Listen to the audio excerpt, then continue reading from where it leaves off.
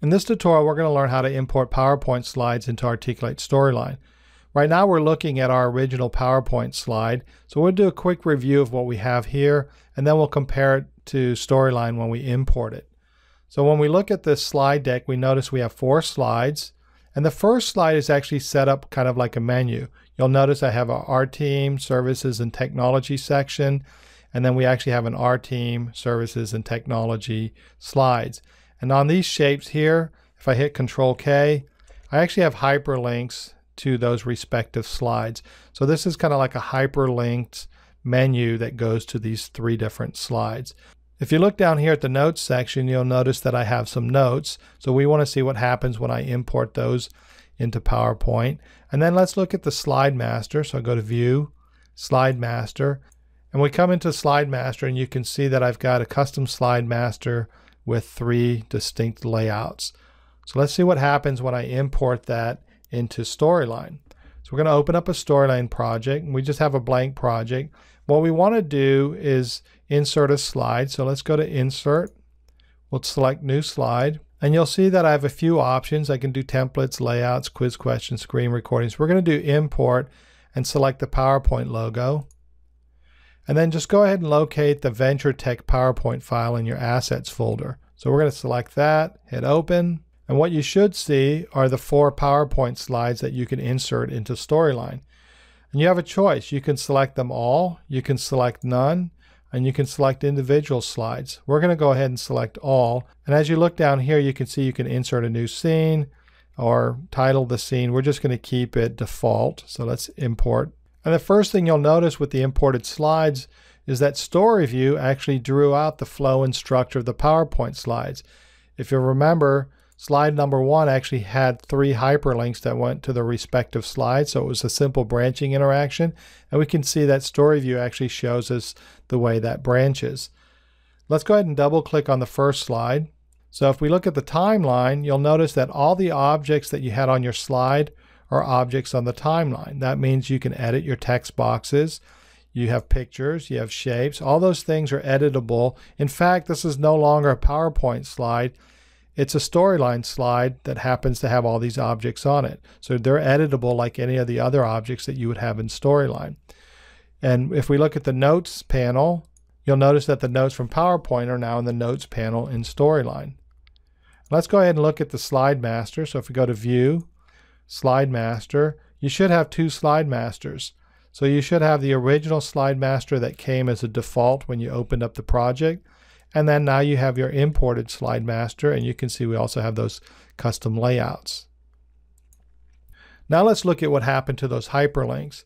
You'll remember on the first slide we had hyperlinks that went to these 3 different slides. So those shapes here, like the Our Team shape, had a hyperlink to the Our Team slide.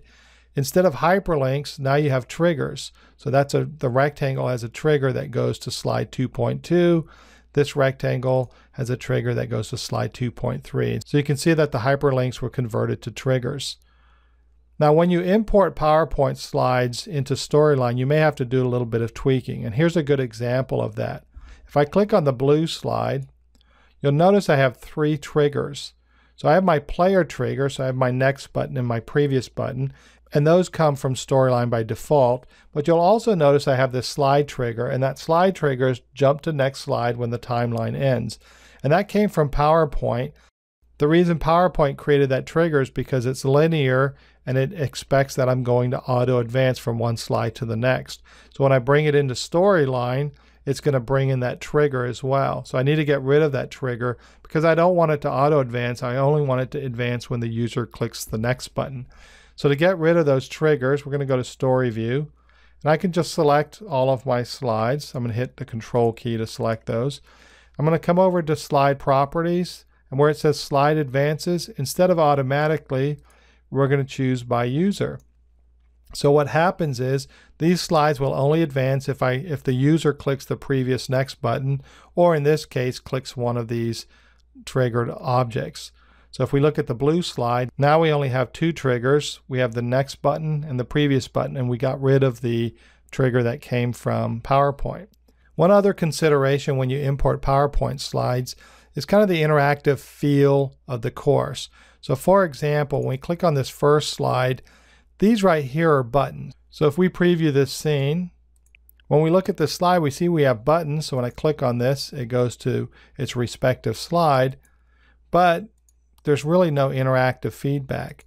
So one of the advantages that Storyline has over PowerPoint is the interactive capabilities and the features. So what we can do is make these buttons a little bit more interactive. So I'll show you an easy way to do that. And then in a future tutorial, we'll actually go into interactivity in more depth. So let's close the preview. So if I select my Our Team button, I'm going to go to States. Any object that you put on the slide in Storyline can have multiple states. In this case, we just have a normal state, and we want to add a simple hover effect. So when I'm rolling the mouse over that button, it moves. So we're going to go ahead and choose Edit States. We're going to create a new state. Now hover is one of those pre-built states in Storyline. So if I just click the drop down, you can see I've got a number of pre-built states. We're just going to choose hover. I'm going to hit Add. And now I can edit this so it looks a little different. So I'm going to make sure I double click on that so I'm in my active state. And I'm just going to change the color. Right now it's this blue. We're just going to make it a little bit darker. And you can see now we've got our normal state and we've got our hover state. I'm going to close this. Let's preview this slide now. And as you can see, now you have a simple interactive feedback. We'll cover interactivity in more detail in an upcoming tutorial. But for right now, this is a simple way to convert the PowerPoint buttons and make them a little bit more interactive. And now to summarize the tutorial, what we did is we took a PowerPoint file, we imported it, and we saw that the notes from PowerPoint came into the Notes panel in Storyline. We saw that hyperlinks were converted to triggers. We saw that the slide masters in PowerPoint became slide masters in Storyline. And we saw that all the objects on the screen were objects on your timeline that are editable. And we'll cover interactivity in more detail in a future tutorial, but in this case we learned how to convert a simple button into a hover button to add a little bit more interactive feedback. Go ahead and practice importing PowerPoint and working with your slides, and then in the next tutorial we'll actually look at how to build interactive e-learning in Storyline.